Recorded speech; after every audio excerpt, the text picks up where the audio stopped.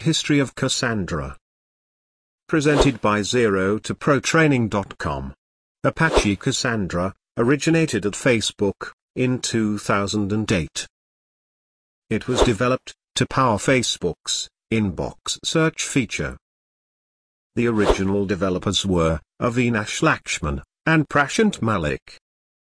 Cassandra had been in production at Facebook for a while. Then, it was released as an open source project on Google Code in July of 2008. It was accepted by Apache Foundation as an incubator project in March of 2009.